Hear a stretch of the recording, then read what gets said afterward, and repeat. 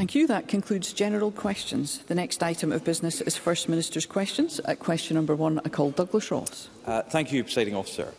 Yesterday, John Swinney said eradicating child poverty would be the top priority of his government. But since his statement, we've heard this.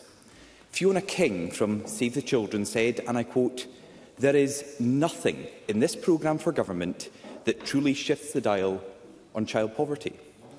Dr Lindsay MacDonald of Magic Breakfast said, "Far from a manifesto on the eradication of child poverty, this plan will struggle to make a significant dent in the child poverty crisis that Scotland faces."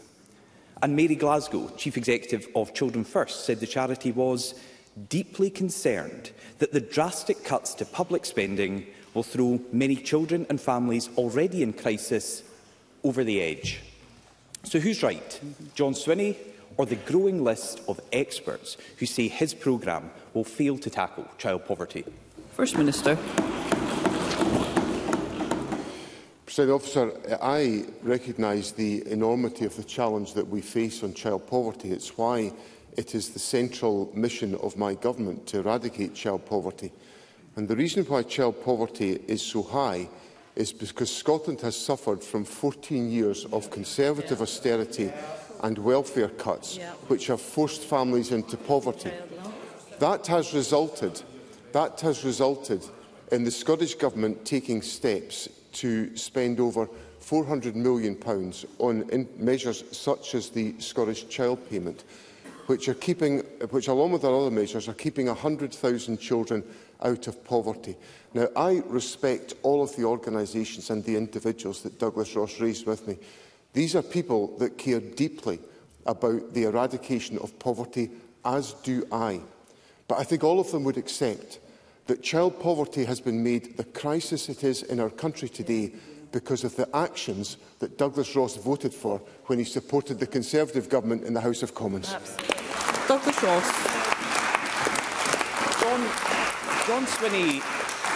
John Swinney says he respects and cares deeply about these experts. These experts were not speaking about previous decisions of the UK Government or current decisions of the Labour Government. They were commenting on his programme for government. They were commenting specifically on the lack of action within it to tackle child poverty. So if the First Minister won't listen to these experts, perhaps John Swinney will listen to John Swinney. When he was Education Secretary, he announced the policy of free school meals for every primary school pupil in Scotland, and he said this: "We must not go back to kids going hungry in the classroom." Now, first that was supposed to happen in 2022, then it was delayed to 2026, and now the programme for government seems to ditch it entirely. So can the First Minister be honest with people across Scotland?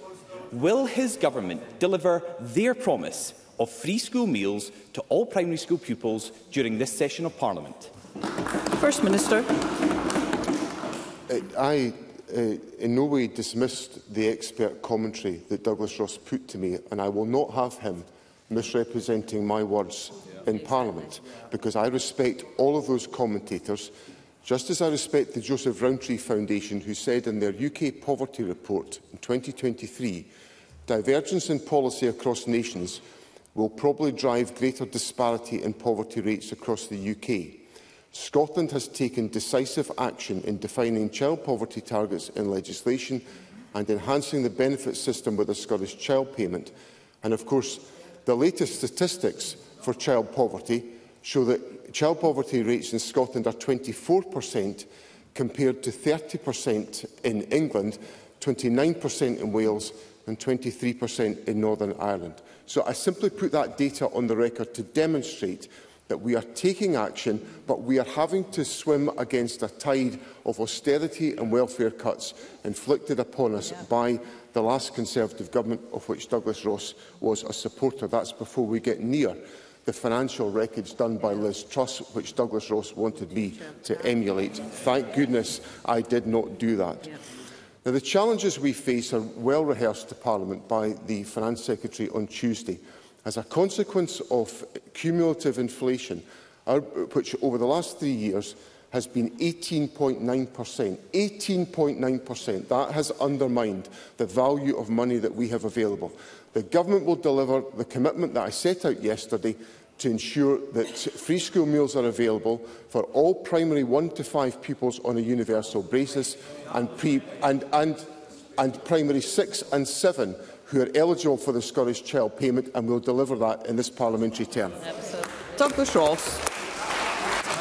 I really don't know why SNP members are applauding that, because that was a very long answer that didn't address the very specific point. So I'll try again. Does John Swinney commit now to deliver the pledge he made as Education Secretary to deliver free school meals to all primary school pupils by the end of this parliamentary session? That was a simple question that can surely get a simple yes or no answer. And let me ask about another pledge that the SNP made to the poorest children in Scotland. This year's exam results showed that the attainment gap is at a higher level, is wider than ever. John Swinney, the Education Secretary, vowed to eradicate the attainment gap completely. Yet John Swinney, the First Minister's bold ambition is merely to seek to reduce it, and he's even failing at that. So is John Swinney proud that his legacy will be Scotland's poorest children falling further behind? First Minister. Presiding Officer, the Government is facing very challenging financial times, and I set out yesterday that we will deliver the commitment to ensure that free school meals are available for primary 6 and 7 pupils who are eligible for the Scottish Child Payment. But we will not be able in this parliamentary term to roll out the eligibility on a universal basis across primary 6 and 7 pupils, because our budget has been eroded by the fiscal mismanagement and the sky-high inflation which Douglas Ross was party to creating as part of his support for the United Kingdom Government. Now, on the question of the attainment gap, the Government, of course, has given steadfast support to the education system through the delivery of the Scottish Attainment Challenge and pupil equity funding. And what do we see? We see, amongst young people leaving school and going into positive destinations, the attainment gap has reduced by 60%. 60%. That is transformational for the lives of young people in Scotland, and I'm glad the Government delivered those commitments. Douglas Ross. Well, I'm glad at my second attempt I was able to get an honest answer out of John Swinney. He has confirmed that the SNP are breaking their promise to deliver free school meals to all primary school pupils in Scotland. Now, that's movement from his Deputy First Minister just this morning, who, when asked about it on the radio, suggested that it may still be possible and they would do it during this Parliament if budgets allowed. John Swinney's ruled that out. He is now announcing today to people across Scotland that the promise he made as Education Secretary, the promise he asked people to support the SNP to get them into government, has now been broken. Eradicating the attainment gap was supposed to be the SNP's #1 priority, but the attainment gap is as wide as ever. And now it's clear that the top priority of eradicating child poverty is going to go the same way, because the First Minister has just announced they have abandoned their pledge to provide free school meals for all. For 17 years, this Government has overpromised and underdelivered for Scotland's children. No one will believe yet another empty SNP promise to add to the pile. This week's programme for government was supposed to be John Swinney's big relaunch, but instead we got more of the same from an SNP government that is out of ideas and out of ambition. So are broken promises, like the one John Swinney has just announced today, the best he has to offer Scotland's children? First Minister. President Officer, my commitment to eradicating child poverty is steadfast in this programme for government, and the Government is putting the resources in to make sure that we can achieve that objective, with over £400 million being spent on the Scottish Child Payment, which is keeping 100,000 children out of poverty. That is what is happening on this Government's watch. We have a lower child poverty rate in Scotland, far too high for my liking, far too high, but it's been made worse by the folly and the actions of the 14 years of the Well, Douglas Ross, as usual, from his front bench seat, shouts and interrupts at me, and he says it's on my choices. Mr Ross. Yes, it is my choice, Mr Ross.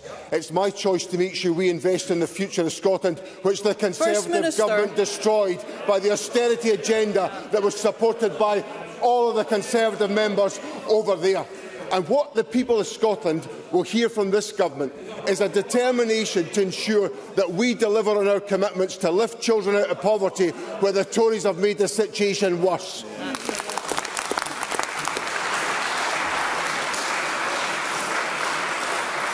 Before we move to question 2, I will remind members of the requirement that they conduct themselves in a courteous and respectful manner, and that includes respecting the authority of the presiding officer when they're asked to desist from behaviour that is neither. We move to question 2, and I call Anas Sarwar. Thank you, Presiding Officer. Can I take this opportunity to welcome the election of a new UK Labour government and to congratulate Keir Starmer on becoming Prime Minister? I'm sure the whole chamber will want to congratulate all of Scotland's MPs, new or returning, regardless of party, who have been elected to represent and deliver for the people of Scotland. Yesterday, the First Minister outlined his programme for government, a statement with no vision, no strategy and no plan. And nowhere was that more glaring than for our NHS. On their watch, over 864,000 Scots are on an NHS waiting list. That is 1 in 6 people across the country. Now, the previous 2 First Ministers promised a catch-up plan and things got worse. But this First Minister didn't even mention it.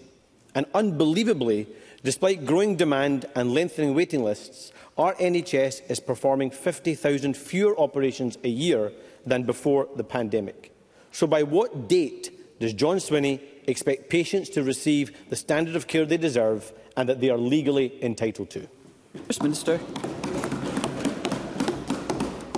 First of all, Presiding Officer, let me echo the words of welcome from Anas Sarwar to Keir Starmer as the new Prime Minister. The Prime Minister telephoned me the day of his election as Prime Minister and came to see me on the Sunday after the election, and I very much welcome the efforts the Prime Minister has made to create a better relationship between the Scottish Government and the United Kingdom Government. Frankly, couldn't have been any worse than it was before, but I do acknowledge that effort, and there have been a series of other engagements, and on some of the really significant issues that we are wrestling with, both governments, there has been deep engagement on some of those questions, which I welcome, and that will be, and the Scottish Government will engage in all of that activity. We face significant challenges in the National Health Service, as Mr Sarwar knows. The programme for government set out a range of different interventions. This is where Mr Sarwar was incorrect in his question. The programme for government set out a range of interventions that we are making to ensure that we reduce waiting times within the National Health Service, that we expand the capacity for undertaking treatment, and that we improve the performance in a number of key areas, particularly diagnostic information. I put on the record yesterday about cancer diagnosis, which is significant in improving the outcomes for individuals in Scotland. We are working very hard to overcome the waiting lists that have been created as a consequence of COVID, and the Health Service is being resourced to enable it to do so. Anas Sarwar. I thank the First Minister for that answer, but I don't think he understands that waiting lists are actually getting longer. And let's take a single example. Mark Rogers, a former footballer. Mark has had prostate problems for years. In April, he was told he needs urgent surgery, and he's been using a catheter for 5 months. It was only meant to be for weeks. He's in unbearable pain and has been having suicidal thoughts. And despite being told his treatment is urgent, he's been told he could have to wait for over another year. He said, "I'm in constant threat of life-threatening side effects and potential organ damage. I haven't acted on my suicidal thoughts, but I'm terrified where depression is leading me." Lothians Health Board has confirmed that they will not meet the treatment time guarantee for Mark and apologised. But saying sorry doesn't cut waiting lists. So when will this government stop failing Mark and the thousands of patients like him? First Minister.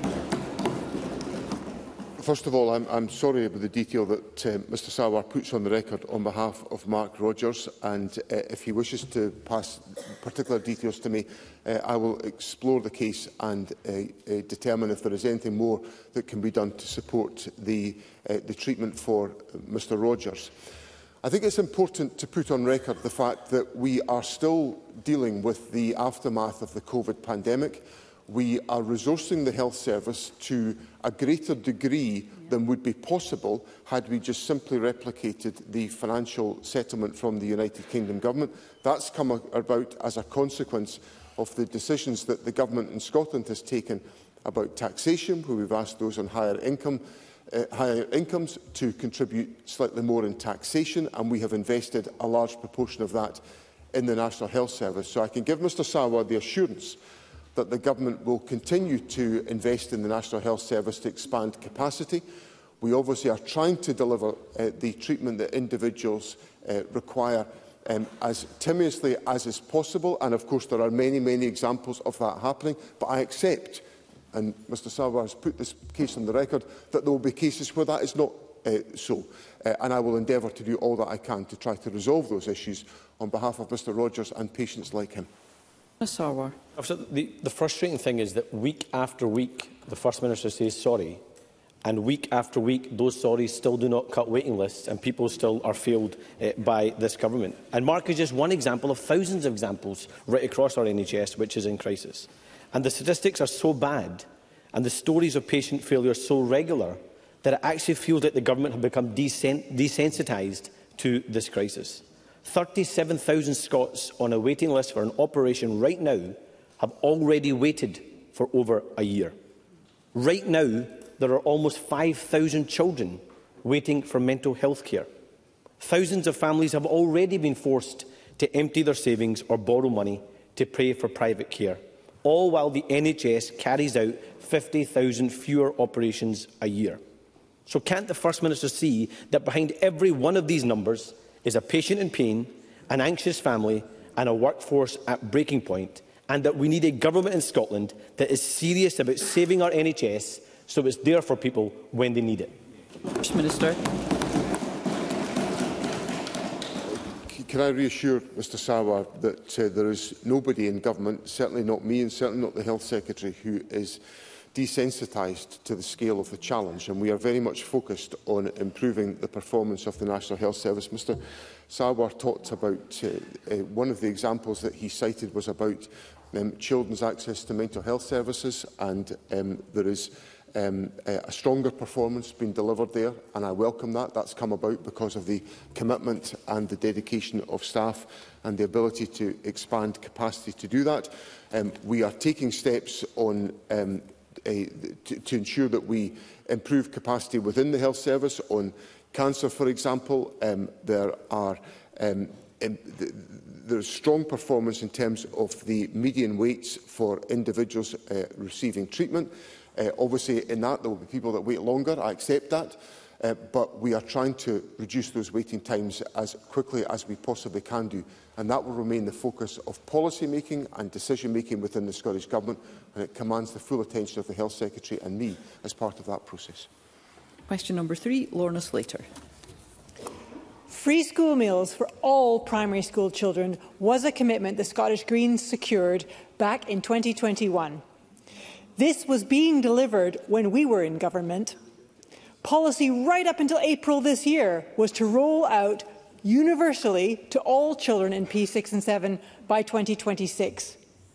The Scottish Greens champion free school meals for all, because we know that getting school meals to all kids is an effective way to mitigate the impacts and stigma around child poverty. Yet as soon as the Greens are out of the room, the Scottish Government drops the policy. So, can the First Minister explain how we're supposed to take seriously his commitment to tackle child poverty? First Minister. The Government is facing acute financial challenges because of the persistence of the austerity agenda, because of the cumulative effect of inflation, which has eroded our budgets to a value of about 1/5 in the course of the last 3 years. and because we're having to find about £800 million in this financial year to meet public sector pay claims. Now, Lorna Slater will know from her experience in government that once the financial year starts, the government cannot expand the resources that are available to us. We have a fixed sum of money available to us once the financial year starts. All we can do is either receive consequential funding from the UK Government, which might expand that, or we can reallocate resources within the budget. And what the Government has reluctantly undertaken to do is to take some decisions which will ensure free school meals are available to young people whose families are in receipt of the Scottish Child Payment, which focuses our work on tackling poverty. It absolutely focuses our work on tackling poverty at a time when we are facing acute financial pressure. And that's the difficult decision the Government has had to do.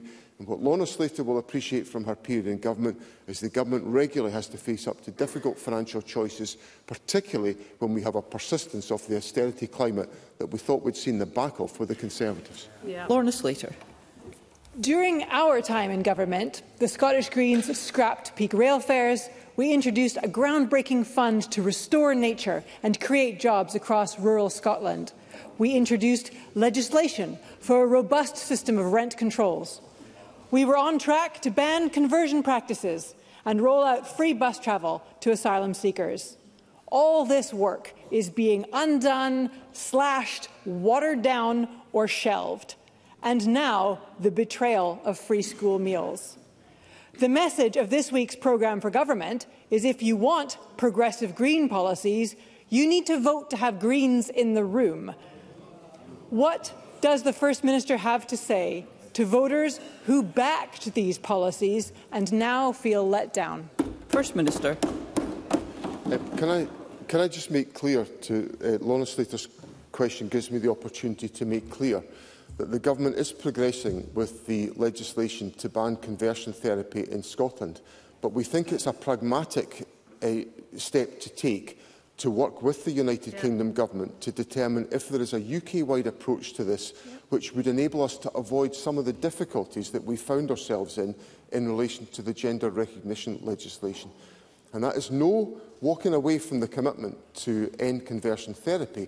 That is a pragmatic step to try to avoid some of the legislative difficulties this Parliament found itself on conversion therapy. So I hope that provides some degree of reassurance. Now, Lorna Slater asked me what my message is to people at this particular time. Well, we can look at that a number of ways. The Government has put in place and agreed and supported pay deals that will be lifting families out of poverty because of the pay deals that we have agreed. There will be household incomes that will be increasing substantially. Poverty will be eroded because of the above-inflation pay increases this Government is prepared to sanction. Now, I cannot spend the same money twice. I understand the anguish that people feel about these choices, but I cannot spend the same money twice. And the Government believes that avoiding industrial action in our public services so that we can address the issues that Mr Sarwar fairly puts to me about the performance of the health service is important by ensuring that we deliver pay deals that are commensurate. But I cannot, at the same time as deliver pay deals in a fixed budget, also afford some of the policy commitments that I would dearly love to be introducing, but I cannot because we are still bound by the shackles of austerity. Question number 4, Kevin Stewart. Thank you, Presiding Officer. To ask the First Minister what analysis the Scottish Government is undertaking of any impact the reductions to winter fuel payments will have on people in Scotland. First Minister. Presiding Officer, our analysis suggests that between 110,000 and 130,000 pensioners will remain eligible for a payment in Scotland this winter, a reduction of around 900,000 pensioners. The UK Government's decision to restrict eligibility for winter fuel payments, taken without any consultation with the Scottish Government, has and will have a devastating impact on pension age winter heating payment. This represents a 90% cut to our devolved budget for delivering a universal payment. This is another example of Scotland being at the mercy of Westminster decisions, leaving us with no choice but to follow the UK Government decision. Kevin Stewart. Thank you, Presiding Officer. 9,078 of my Aberdeen Central constituents are pensioners, and many of them are living in poverty. And they are worried about Labour austerity and the impact on them. Does the First Minister share my view that Labour's brutal cutting of winter fuel payments is not only an attack on older people, but an attack on devolution itself, as the Chancellor showed no interest whatsoever in consulting the Scottish Government ahead of her decision? First Minister. So the point that Kevin Stewart makes about the impact of the winter fuel payment cut is absolutely valid. There will be pensioners who are not in an affluent position who will be suffering significantly as a consequence of this. But if you then add on to that the fact that there was a commitment to reduce fuel bills by on average £300 from the incoming Labour government, but in fact people are going to see their fuel bills increase by an average £149, that is going to compound the damage that is going to be done to those pensioners as a consequence. So I don't underestimate the scale of the difficulty. If there was another alternative, I would have liked to have taken it, but Mr Stewart will also appreciate from his experience in government, I cannot find the £160 million to enable us to continue that payment on a universal basis, much as I would like to do. I think on the intergovernmental relations question, I accept that decisions get taken abruptly by governments. Sometimes my government has to do that as well. But obviously I would encourage the United Kingdom Government to engage in deeper dialogue with the Scottish Government as we try to resolve the very difficult circumstances that we all face. Question number 5, Ros McCall. Thank you, Presiding Officer. To ask the First Minister what the Scottish Government's response is to the recently published report, Education Outcomes for Looked After Children 22-23. First Minister. So the Scottish Government is resolute in our commitment to keep the promise. The attainment gap between care experience and all children has been narrowing at all levels since 2009-10. This gap continues to narrow at the highest levels of achievement, and for low-level qualifications remain narrower than it was pre-COVID. Whilst overall figures indicate there is more to be done on exclusions and attendance, with support through the Care Experience Children and Young People Fund and the Virtual Head Teacher Network, we have seen real successes in these areas in schools across Scotland. Working with Education Scotland, local government and the Promise Scotland, we must learn and build on this work to continue to improve outcomes for children and young people with care experience. Ros McCall. I thank the First Minister for that response, but I'm surprised. The key findings of this report are deeply concerning. Educational attainment has fallen, school attendance rates declining, and exclusion rates for looked after children has risen for the first time in 12 years and is almost 6 times the rate of all pupils. Despite commitments of the Promise, for which an example promised to scrap the exclusions for care experienced children, it's clear from this report that the Scottish Government is failing in this mission. Now, young people across Scotland are now seeing the chances of success increasingly determined by their own circumstances, which is shameful. First Minister, what has gone wrong here, and what more is the Government going to do to ensure our care experienced community get what was promised? First Minister. I think the Government's commitment to the promise is absolute. I was in government when the commitment was originally given. It will remain steadfast in any government that I lead, but I also recognise the challenges that we face here. The Education Secretary, just at the start of the school year, published the steps that have been taken in relation to behaviour and attendance within our schools, because we recognise, and this has been prompted by constructive discussion within Parliament, that in the aftermath of COVID there are significant implications in relation to school attendance and behaviour as a consequence of the disruptive effect of COVID, and that affects all young people, and it will have an effect on care experienced young people into the bargain.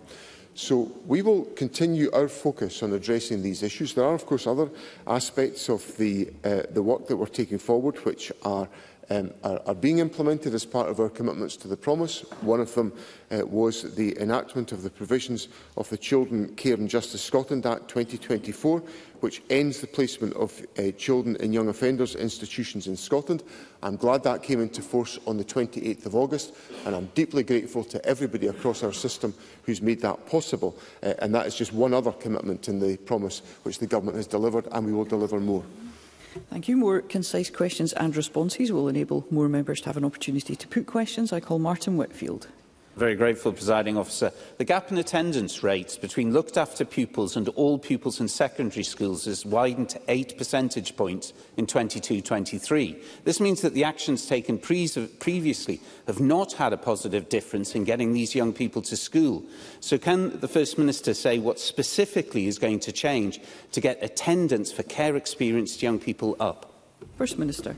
I think some of the points that I recognise the point that Mr Whitfield makes, and some of the points are contained within the work that I set out in my original answer, where we will be trying to ensure that we maintain young people's engagement in education in all circumstances. Now, obviously, attendance would be desirable, ideal, Mr Whitfield shouts to me essential. I would like it to be essential, I would like it to be ideal, but there are other ways of reaching children with their education, by taking their education to them if there is a difficulty getting them into school. And that's part of the measures that are being exhausted to make sure that we establish the connection with young people to maintain their education, and that approach will lie at the heart of the steps that we take. Question number 6, Jackie Baillie.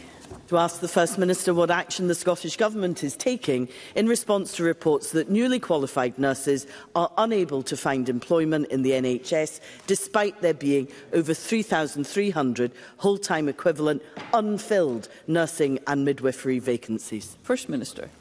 President Officer, the Scottish Government hugely values the work of nurses and midwives.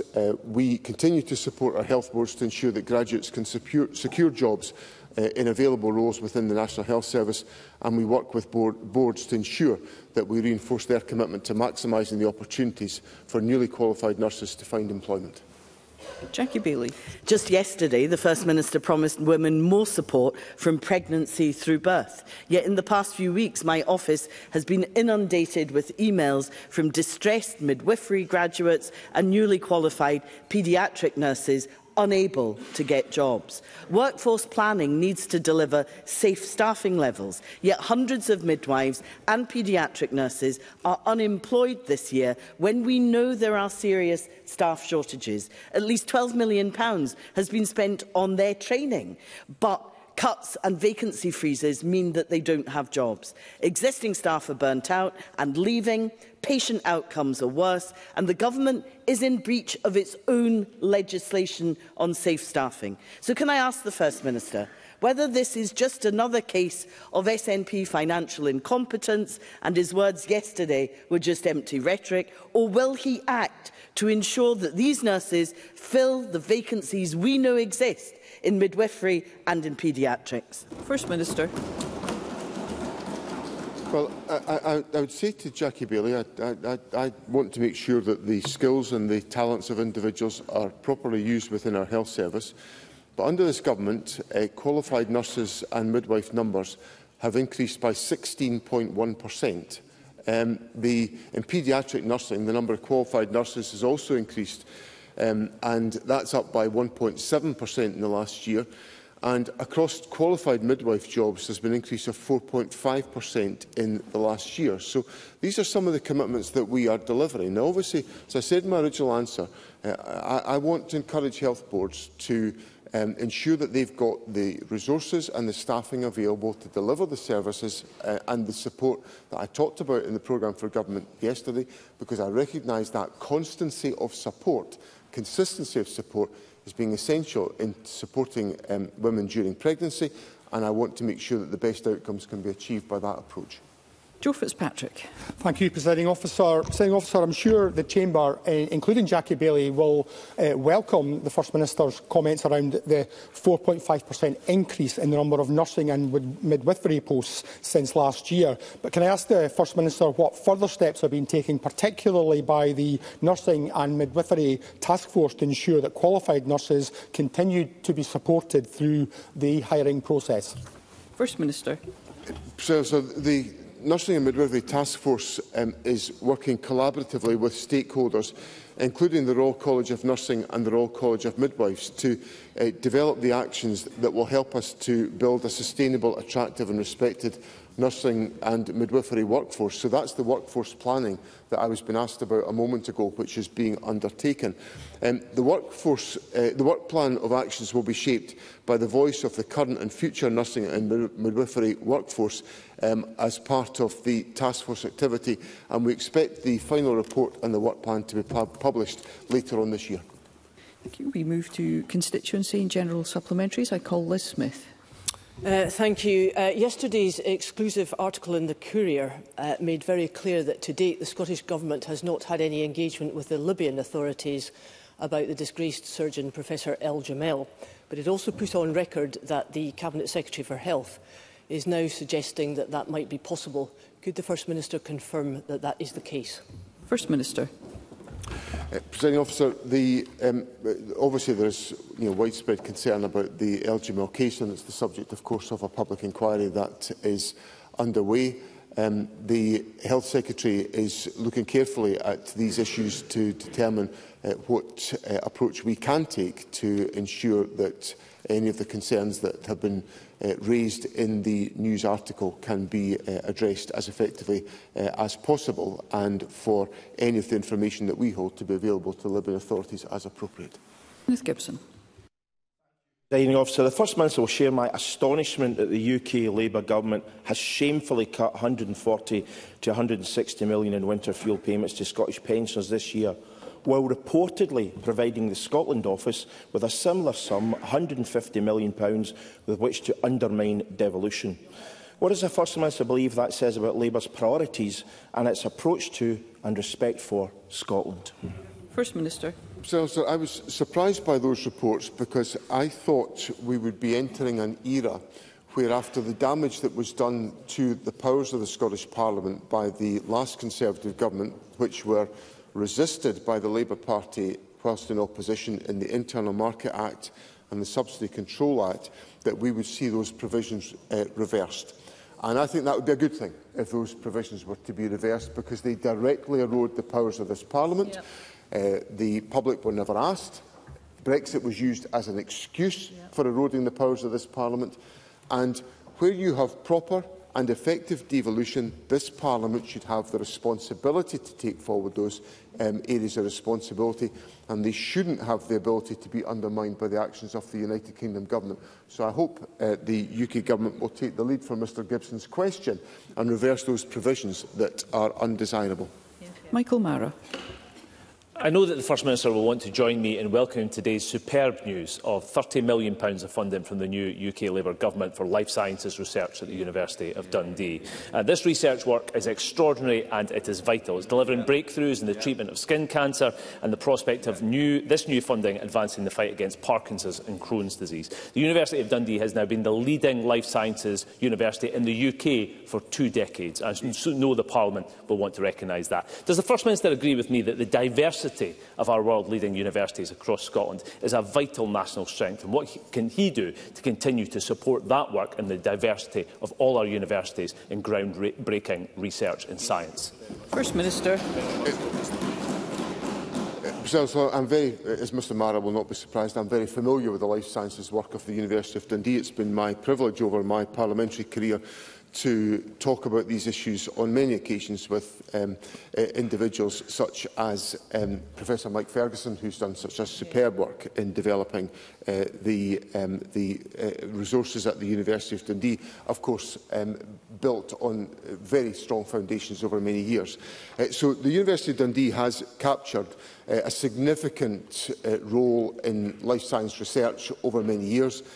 I think it's an area of critical strength. It's attracted a lot of support through Scottish Enterprise and through Scottish Government funding over many years. The Deputy First Minister was visiting the facilities over the summer, and I wish the University of Dundee every success, and the Government will work collaboratively to ensure that is enhanced.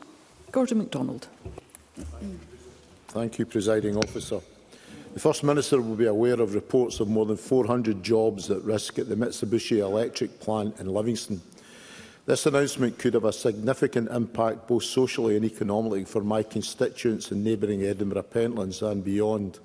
Can the First Minister outline what engagement the Scottish Government has had with Mitsubishi and what support is in place for those at risk of redundancy? First Minister. Sir, I was concerned to hear the reports about the proposals from Mitsubishi Electric. It's a very significant and highly specialised asset within Scotland. I've visited it myself in the past. The Minister for Employment and Investment has spoken with Mitsubishi Electric to understand the rationale behind their position. Scottish Enterprise are working closely with the company to consider all viable options, and we will, of course, be in a position to support employees if we reach that point where there is any loss of employment. But the intervention of Scottish Enterprise is designed to try to create a pathway to avoid this situation, and the focused activities of Scottish Enterprise will be at the disposal of the company to avoid any industrial loss of employment. Dowie. Thank you, Presiding Officer. New Cumnock residents have raised concerns of raw sewage being dumped in the area under the guise of a land restoration project. Locals believe this is a health and safety hazard that is contaminating local watercourses and affecting local businesses, forcing them to close their doors due to the stench. This is not the first time the issue of waste dumping has been raised in the area. I have raised the issue of Tarbolton Moss landfill site for over 3 years and little progress has been made. Can I ask the First Minister what checks are made on land that has been designated as a restoration project and what measures are in place to ensure that discarded waste materials complies with regulations? First Minister. Well, these points are very concerning that Sharon Dowie puts on the record, and on the face of it, it sounds to me wholly unacceptable. So the regulatory authorities in Scottish Water and in SEPA should be, and also in the local authorities, should be undertaking scrutiny of these issues, and we will certainly, if Sharon Dowie would like to furnish me with more information, I will certainly raise those with the relevant regulatory authorities, because her constituents should not have to endure that experience. Paul O'Kane. Disappointing, unjustifiable and a breach of trust is how human rights organisations like the Scottish Human Rights Commission, Amnesty and the Human Rights Consortium have described the government abandoning human rights legislation from this session of Parliament. And indeed, coupled with the apparent abandoning of the Learning Disability, Neurodiversity and Autism Bill, and decisions such as reprofiling £10 million of money for Changing Places toilets, what does the First Minister think this says to disabled people? And what does he think more widely it says to people whose human rights are often most at risk? What is his government going to do about this? First Minister. Well,